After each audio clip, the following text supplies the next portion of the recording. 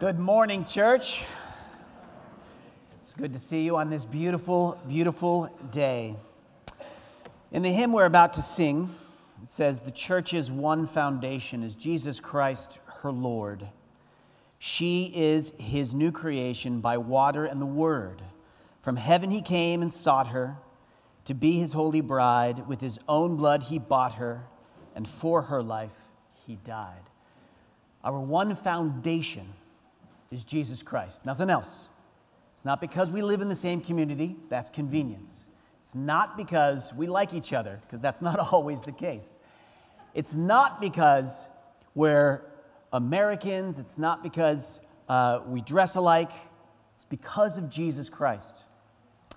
And if you think about how influential Jesus is, you think about Twitter or X, and how many millions of followers might follow a celebrity, right? 120 million followers. Jesus Christ, billions, 2-point-something billion followers of Jesus Christ in the world today. And that's just today, not history. Think about how many buildings have been named after you. Do you have any buildings named after you? I've never donated enough money to a college to get a building named after me. There's benches, right? We have the Eric Wilder bench. Hey, Eric's got a bench named after him. How many churches are dedicated to the name of Jesus today? Millions upon millions. Jesus is the most influential person in history, hands down. And every Sunday, which is called the Lord's Day, the church gathers around the world to proclaim this one message, that he is our foundation. So let that be in your hearts today as we worship, as we fellowship afterwards, and as we hear the preaching of the word. It is for Christ that we are here, and only for Christ that we are here. Everything else is an overflow of the abundance of the grace that he has given us. This week is a wonderful week because we are preparing for VBS. So immediately after the service, any hands? We have some things that need to be moved downstairs, classrooms to get prepped. So we have some heavy tables. If you are a teacher of VBS, we would love you to be in your classroom so that we can real quick determine if you need tables or not. Just say yes or no, and we move them in or move them out. How many chairs you think you need. We have a big table in the conference room that needs to be shifted. That takes a lot of hands. So if you can help anybody afterwards, that would be wonderful. Be praying, please, for VBS for 1 week from tomorrow. We start, and hundreds of people are part of that. So please pray strong, good weather, good attitudes, and that the gospel is clearly presented, and that the soil is ready for the seed to be planted there. And with that, would you please rise for the call to worship? And then you will remain standing for hymn 277 in a moment. We are the children of God, and if we are his children, we are his heirs. And if we are his heirs, we are members of the body and fellow partakers in the promise of Christ. And what is the promise of Christ? Even life everlasting. Please turn into your hymnals to 277, the church's one foundation.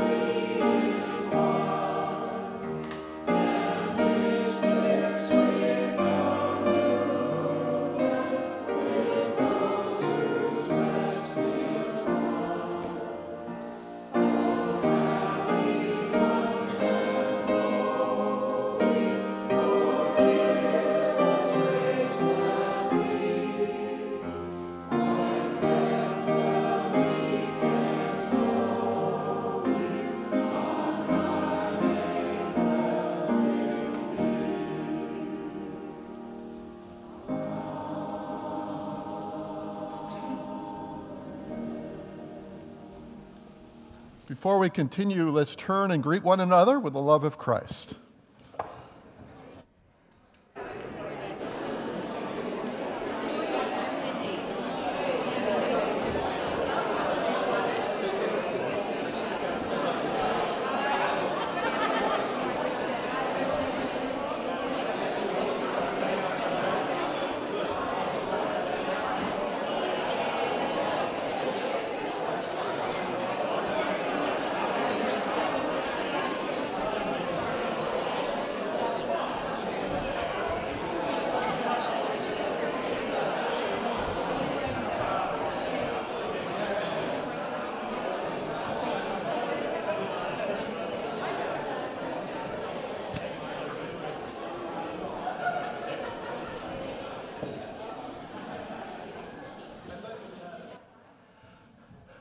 Well, let's put that picture of Butch up there, Mike, if you will.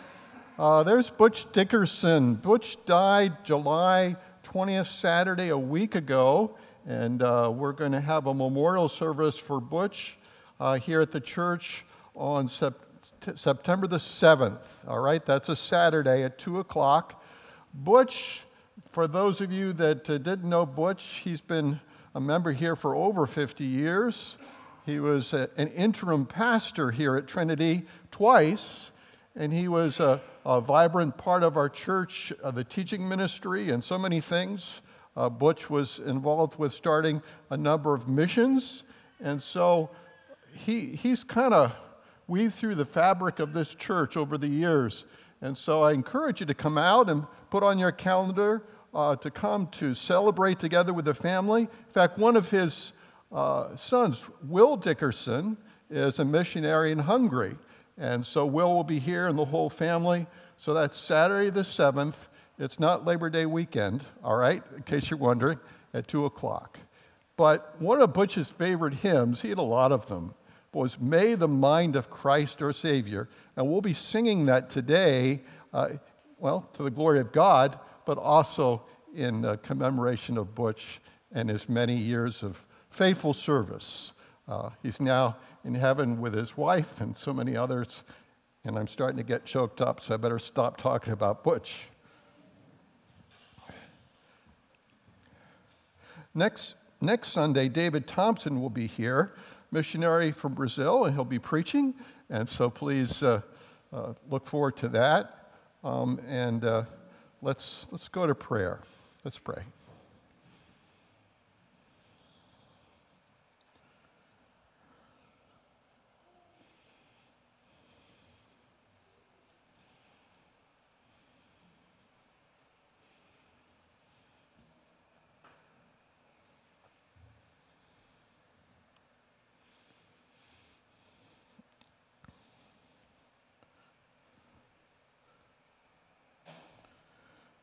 Loving eternal God, we thank you so much that you are our God, our Savior.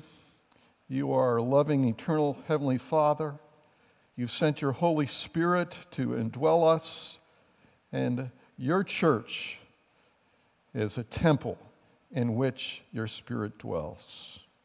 We are so honored to be together, to worship you in spirit and in truth. And we pray, Lord, that you would guide us as we pray, as we sing, as we greet one another, as we hear your word preached and applied in our lives. Give us receptive hearts to all that you want to teach us and grow us. We pray for that working of your Spirit to renew our minds, those things in our life that need to be renewed. We pray for your joy to fill our hearts and our minds in Christ Jesus. We thank you, Jesus, you came to give us life and life more abundantly. May we experience the abundance of life that comes through faith in Christ. And we pray for a saving work in the lives of your people here today, a sanctifying work, a strengthening work, a renewing work. Lord, as we pray, we thank you for Butch Dickerson. We thank you for his faithful life of over 88 years. We thank you, Lord, for how you have used him for the advancement of your kingdom, not only in Bolton, but around the world. And we're grateful. and we're encouraged and we're challenged to also be used of you in our corner of the world. We pray your blessing upon the family as they celebrate his life and mourn his passing. But we thank you that we do not grieve as the world grieves that has no hope. For our hope is stayed upon Christ, and he is the foundation of this church and the church of Christ around the world. Father, as we pray for Vacation Bible School, and we thank you for our coordinators, our teachers, all the work that has gone into preparing for this year's VBS. We pray, Lord, your anointing upon this week together. Draw the children here. Draw us together, that weave our hearts together as one, as we all come to sing and proclaim the Lordship of Christ. And we pray for your blessing upon this outreach here at Trinity Church. Father, we continue to pray for a number of folks, for Katie, for Tanya, for Jasa, Altair, for Robin B. and Robin L. Lord, stretch forth your healing hand and these and so many more. We thank you that you are a healing God and you are a sustaining God and that you're a miracle-working God, and we call upon you. We pray for wildlife, young life. We pray for Josh Stoltzfus and those that are in Saranac, New York this weekend. We pray your blessing upon the wildlife ministry, part of Young Life, and we pray for the many adolescents that are part of this church that are there in Saranac and beyond. Father, do a great work, we pray, in the lives of our kids. Pray for unity in our church body, and we pray for next Sunday as David Thompson comes and preaches your word. We thank you that we have the opportunity to welcome him and his wife from Brazil Inland Mission, and we pray your blessing upon that. Father, hear us further as we sing the Lord's Prayer together.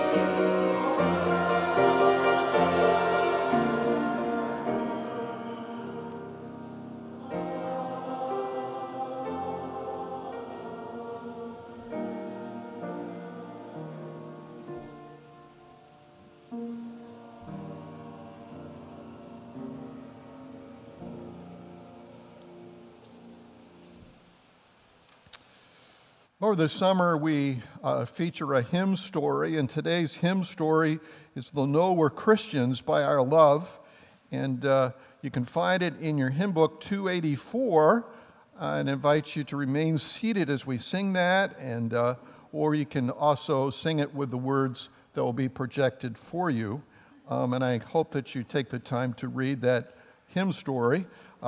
1966 when it was written, so it was a more recent one. Sometimes we think to be a hymn it has to be over 200 years old, but that's not the case. Well, let's sing this together as we worship God.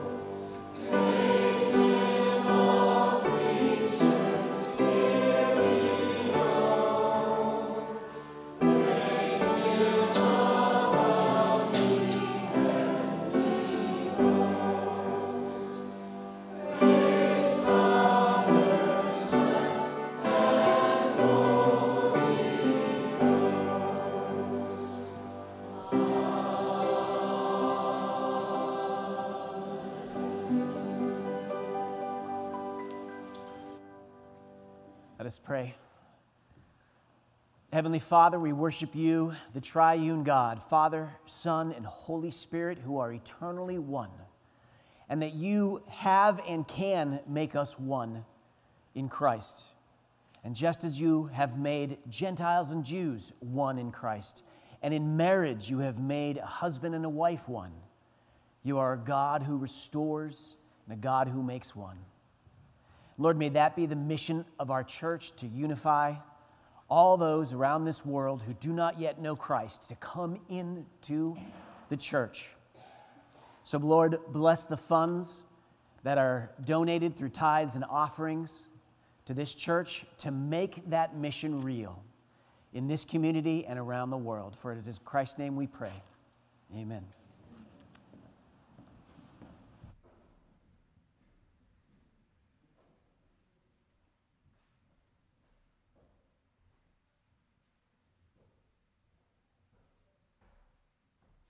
Good morning. Privileged to be here with you all today. And I ask you to join me in opening your Bibles as we continue in worship and listen to the reading and read ourselves the very true Word of God.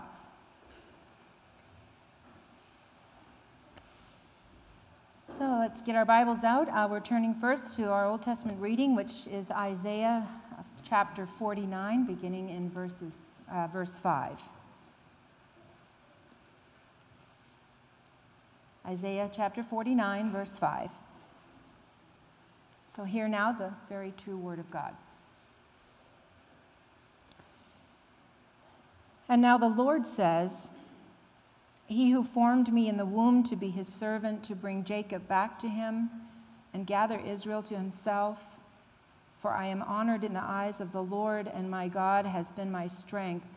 He says, It is too small a thing for you to be my servant, to restore the tribes of Jacob and bring back those of Israel I have kept.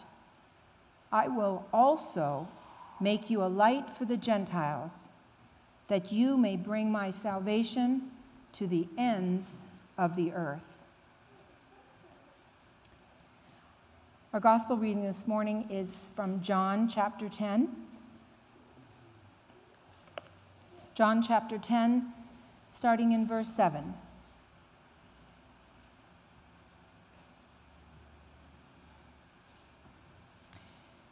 Therefore, Jesus said again, I tell you the truth, I am the gate for the sheep. All who ever came before me were thieves and robbers, but the sheep did not listen to them. I am the gate. Whoever enters through me will be saved. He will come in and go out and find pasture. The thief comes only to steal and kill and destroy.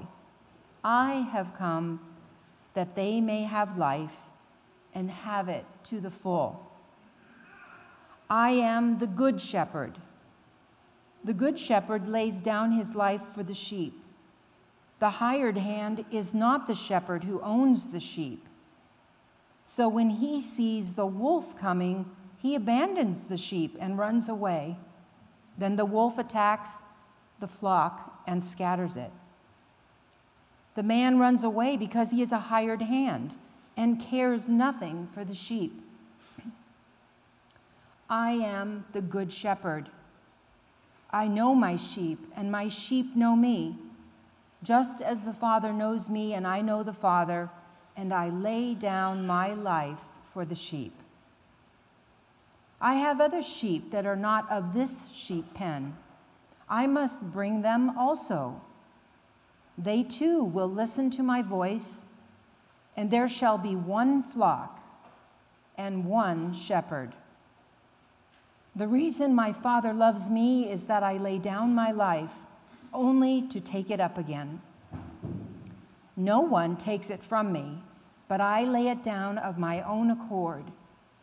I have authority to lay it down and authority to take it up again. This command I received from my Father. Our New Testament reading is from the book of Ephesians, chapter 3, the first 6 verses. Ephesians chapter 3, starting verse 1. Excuse me.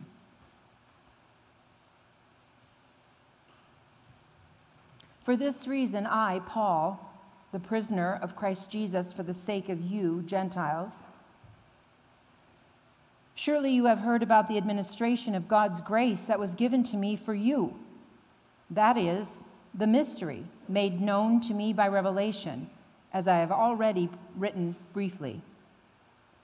In reading this, then, you will be able to understand my insight into the mystery of Christ, which was not made known to men in other generations, as it has now been revealed by the Spirit to God's holy apostles and prophets. This mystery is that through the gospel, the Gentiles are heirs together with Israel, members together of one body, and sharers together in the promise in Christ Jesus. This is the word of the Lord. Thanks be to God for his holy and inspired word.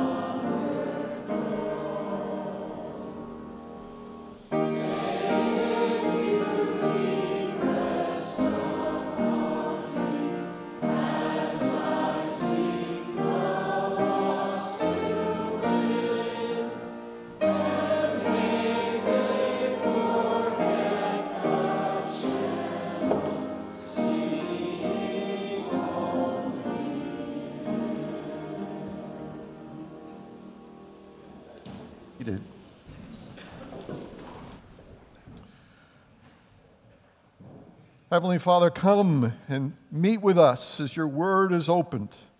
We pray you give us listening ears and listening hearts, and we pray that you do that work you want to do in us to the glory of your grace and the power of your Holy Spirit. In your name we pray, amen.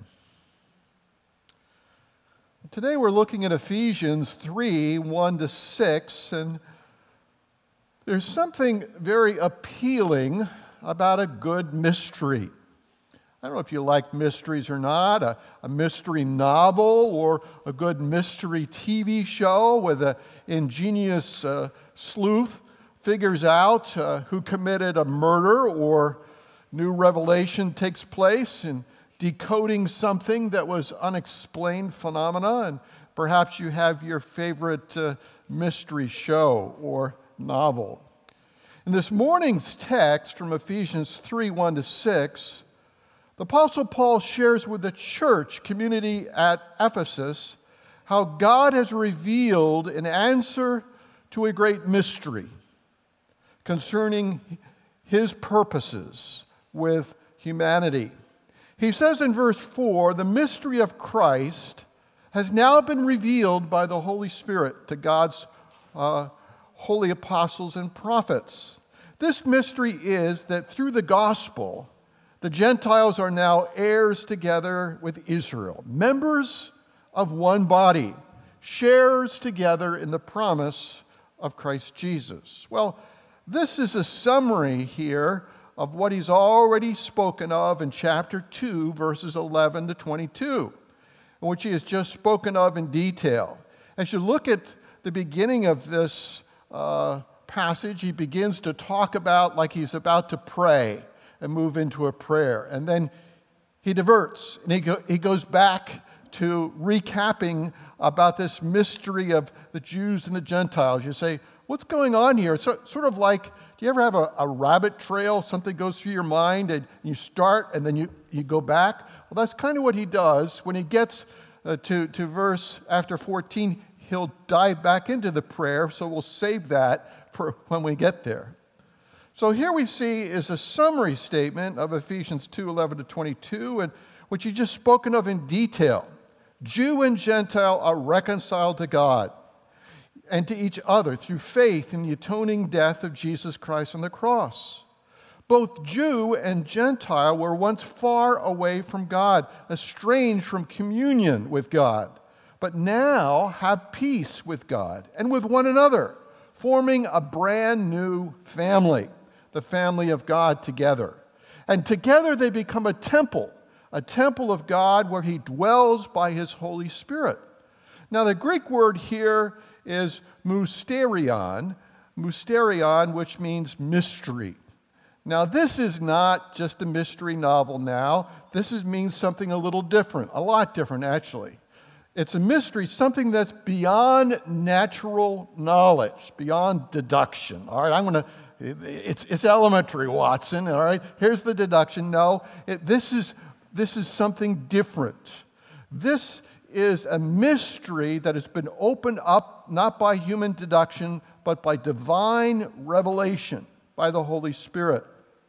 The Bible speaks of other mysteries as well, great spiritual mysteries that have been revealed to us by the Holy Spirit.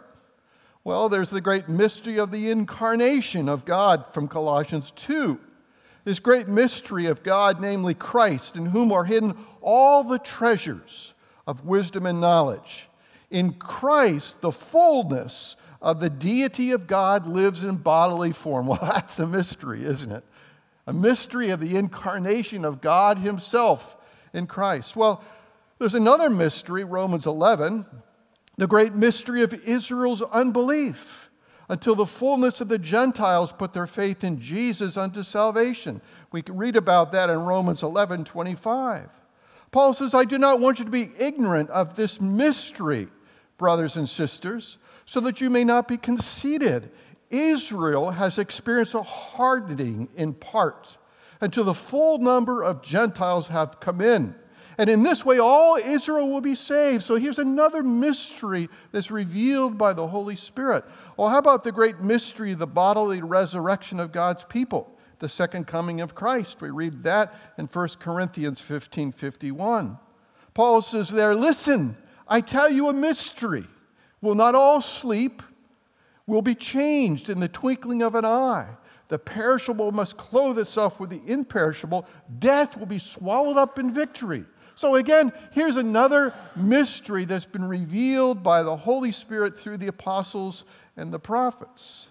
Well, now the great mystery of Jew and Gentile, possessing the surpassing riches of the indwelling Christ, the hope of glory, guaranteeing future glory. That's from Colossians 1:26.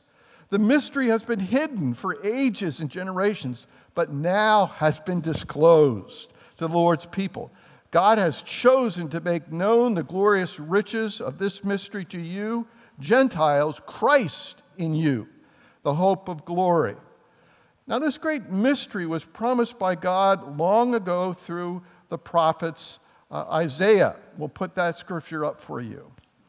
And now the Lord says, "He who formed me in the womb to be his servant, to bring Jacob back to him and gather Israel to himself. For I am honored in the eyes of the Lord, and my God has been my strength." He says, "It is too small a thing for you to be my servant to restore the tribes of Jacob and bring back those of Israel I have kept. I will also make you a light for the Gentiles, that my salvation may reach to the ends of the earth." So here's this promise of God. His salvation will go to the ends of the earth, not just for the Jews, but for the Gentiles as well. And he's going to use Israel as his mouthpiece. He's going to use Israel as a light to the world, that all may know that it's all about Jesus, the Messiah. It's all about Jesus, God's Son. And he's the one that we find salvation in. So there's this glimpse of God's purposes given in the Old Testament, revealing that God's purposes for his people Israel was greater than themselves. Think about that. God's purpose for you is greater than yourself. It's greater than yourself. His purpose for Trinity Church is greater than ourselves. He has a greater purpose, reaching people for Christ in our neighborhoods, in our community, and around the world. God has always had a marvelous plan for the Gentiles. Paul says, "By the administration of his grace, this mystery God has made known to me by his revelation, this mystery of Christ, which has not been made known to people in other generations, has now been revealed by the Holy Spirit, that through the gospel, Gentile believers not only are saved, but also become heirs together with Jewish believers in Christ, together forming one body, shares in the promise in Christ Jesus." Now, this was a new and far-reaching truth that most of the Ephesian believers found it difficult to comprehend, and even more difficult to accept.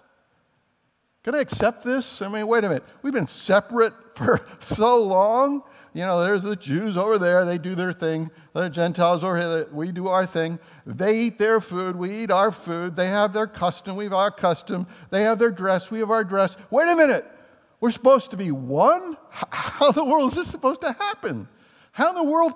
I don't get this. This is hard for me to take in. The first 3 chapters of Ephesians, Paul is laying down doctrinal groundwork for the practical application that comes to chapters 4 through 6. So you say, why all this theology? Why all this doctrine, these first 3 chapters? Well, there's a good reason. It's difficult. No, it's impossible for us to apply God's word if we don't understand what the word is saying to begin with. Before we get to the practice, we have to understand the doctrinal groundwork. And when we get to chapter 4, we'll see the church is to make every effort to keep the unity of the Spirit through the bond of peace as one body, one Spirit, one faith, one baptism. So that's the first thing right out of the gate. This is what I want you to do. Unify. Come together. You said, wait a minute. Well, why should we do that? Have you not been paying attention to chapters 1 through 3? I gave you all the reason for it. Now you got all the doctrine. Now do it. Do it. Give yourself to unity in the church. One body, one Spirit, one faith, one baptism. True application of God's truth can only come after spiritual knowledge and proper doctrine is properly understood. Then it can be applied. That call to living for Jesus, a life that is worthy of our calling in chapter 4 and following, is based on the marvelous plan of God. This mystery revealed that through the gospel, Gentile believers become one body together with Jewish believers in Christ as Messiah, Lord, and Savior. Now, what is the gospel that unites together Jew and Gentile? What is the gospel? What is it that unites together Jew and Gentile, this gospel? The gospel is the good news of Jesus Christ. Jesus says it this way, "I am the way, the truth, and the life. No one comes to the Father except through me." He also preached the gospel of the kingdom, saying, "Repent, for the kingdom of heaven is at hand." The Apostle Paul describes the gospel this way: "The saying is trustworthy and deserving of full acceptance. Christ Jesus came into the world to save sinners, of whom I'm the foremost, but I receive mercy for this reason, that in me as the foremost, Jesus Christ might display his perfect patience as an example to those who were to believe in him for eternal life." In the book of Acts, Paul addresses the Ephesian elders with these words concerning the gospel of Jesus Christ: "You yourselves know how I lived among you the whole time from the first day that I set foot in Asia, serving the Lord with all humility and with tears and with trials that happened to me through the plots of the Jews. How I did not shrink from declaring to you anything that was profitable, teaching you in public and from house to house, testifying both to Jews and to Greeks of repentance toward God and faith in our Lord Jesus Christ." So what is the gospel? Romans 1 says, "I'm not ashamed of the gospel of Christ, for the power of God unto salvation to everyone that believes, to the Jew first, but also to the Greek. Therein is the righteousness of God revealed from faith to faith, as is written, the just shall live by faith." There's only one gospel. It's important that we get it right. It's important that we get it right. Of course, there are other so-called gospels out there, but the better you know the true gospel, the easier it will be to recognize the counterfeits and the distortions. There's only one true gospel, the gospel of Christ, Jesus, which includes one, who is Jesus? He is the Christ. He is God incarnate. He's the Savior. He's the Lord. He's the King. The one true gospel says, what has Jesus done? He died on the cross in our place. He rose from the dead. This is the work of salvation, what Christ did to save humanity. Thirdly, why has Jesus done this? He's done this to forgive your sins, bestow on you the benefits that come with salvation. How can you know that is true? Because it fulfills the Old Testament scriptures. Many eyewitnesses have testified to Jesus' bodily resurrection. And how should you respond? With repentance. That is, turning away from your sins, and turning to God, putting your faith and your trust in the completed work of Christ. Through the one true gospel, the gospel of Christ, Paul says, Gentiles are heirs together with Israel, members of one body, shares in the promise of Christ Jesus. Now here's a summary I put together for you. The gospel is the good news that Christ Jesus came into the world to save sinners, such that all who repent of their sins and put their trust and faith in Jesus Christ's atoning death on the cross will be saved, indwelt with the Holy Spirit, receive God's gift of grace, forgiveness of sins, a life that is rich and full and abundant here and now, and in the life to come, eternal life in Christ Jesus. Romans 10 says this: if you confess with your mouth Jesus is Lord, believe in your heart God raised him from the dead, you'll be saved. For it's with your heart that you believe and are justified. It's with your mouth that you confess and are saved. How does God bring people together? I don't know if you've been watching the Olympics or not. Some interesting things going on in the whole thing, and talking about coming together, bringing the world together. What brings the world together? And you know, they're singing an Olympic hymn, and they're singing a song by John Lennon and his plays. You know, wouldn't it be great if there's no religion? Wouldn't it be great if there's no countries? And maybe I'm a dreamer, but maybe I'm not the only one. Let's just come together. What is it that brings people together? How does God bring people together? He sent his Son, Jesus, into the world to pay the ransom for our sins, so that by his grace, through faith, we may become reconciled to God, to one another. Peace with God, peace with our neighbor, together embracing the boundless riches of Christ. That's how God does it. That's how God brings together the world, the people, through Christ. This metaphor of the church as one body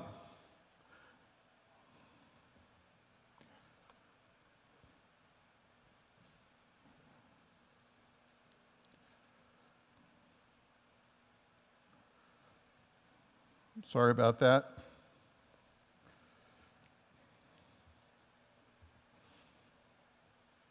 Sometimes my computer is just too smart. It thinks that I want to check email in the middle of a sermon. Sorry. You're wrong. I don't want to check email in the middle of a sermon. Sorry. Anyway. 1 Corinthians 12. For just as the body is one and has been members, and all the members of the body, though many are one body, so it is with Christ. For in one Spirit we were all baptized into one body, Jews or Greeks, slaves or free. And all were made to drink one Spirit, for the body does not consist of one member, but of many. If the foot should say, because I'm not a hand, I do not belong to the body, that would not make it any less part of the body. The ear should say, because I'm not an eye, I do not belong to the body, that would not make it any less a part of the body. If the whole body were an eye, where would be the sense of hearing? Whole body were an ear, where would be the sense of smell? But as it is, God has arranged the members in the body, each one of them as He chose. God has arranged the members of the body as He has chosen.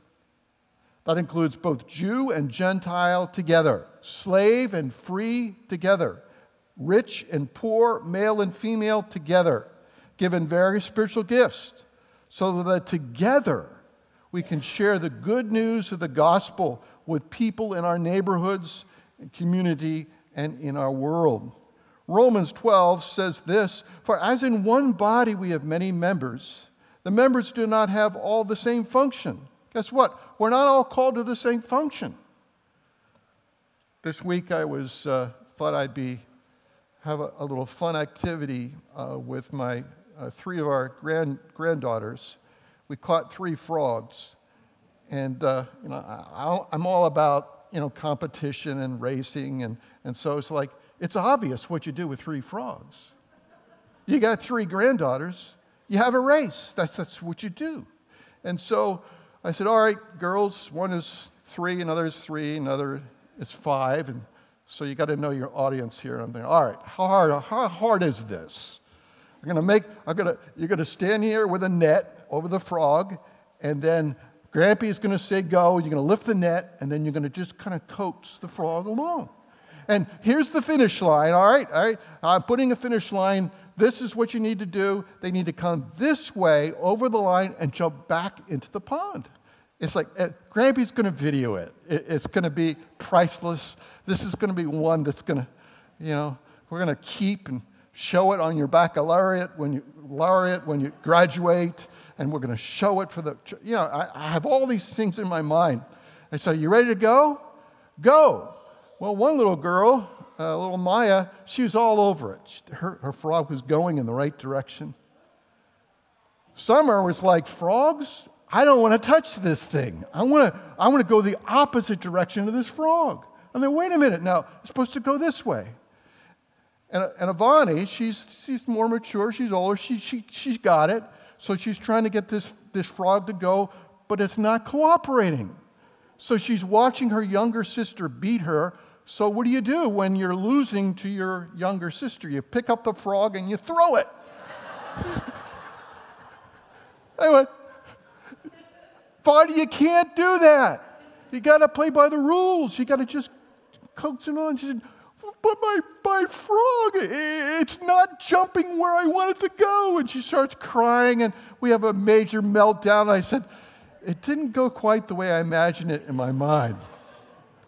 So as I looked at that, I said, maybe I shouldn't be doing 3-year-olds and 5-year-olds in vacation Bible school. Let's leave it to the real professionals out there, all right? We all have our place in the body, and God has shown me it's not with 3-year-olds and 5-year-olds, because you'll scar them for life. Anyway, we keep trying. But praise the Lord for the body, that together we can all find our place, that we can come and we can minister together, having gifts that God has given to us. Some are service or serving or teaching, exhorting or exhortation or contributing in generosity, one who leads with zeal, one who does acts of mercy with cheerfulness. Let's use those spiritual gifts that God has given us in proportion to our faith. May we share the great mystery of Christ.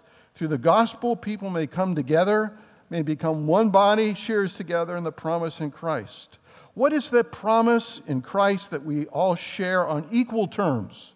Jew and Gentile, the promise of life more abundantly, rich and full, filled with joy and love, overflowing by the Holy Spirit, forgiveness of sins, freedom in Christ, eternal life in Christ Jesus, the hope of glory.